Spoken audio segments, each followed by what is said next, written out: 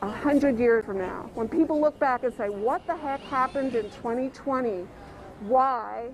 This is part of the history, part of the material culture, and then the stories that go along with it. Stories of injustice, community, and hope are what these pieces of art symbolize. It felt like one giant outdoor museum, but also a community gathering. Representing a time that'll forever be etched in history. The murals are important, but even more important for the History Museum are the stories behind the murals.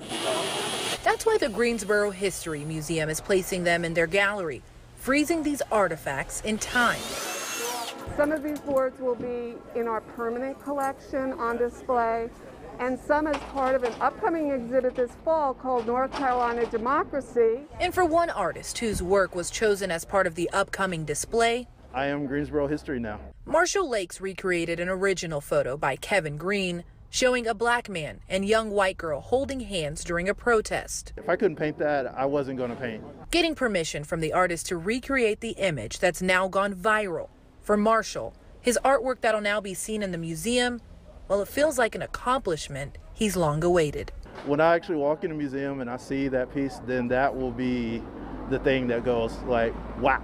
And while he wants the community to feel his message through his work, there's one person he hopes is especially impressed. Take my mom to go see it. That'll be awesome. You know, she'll be like, she'll be justified in supporting my career.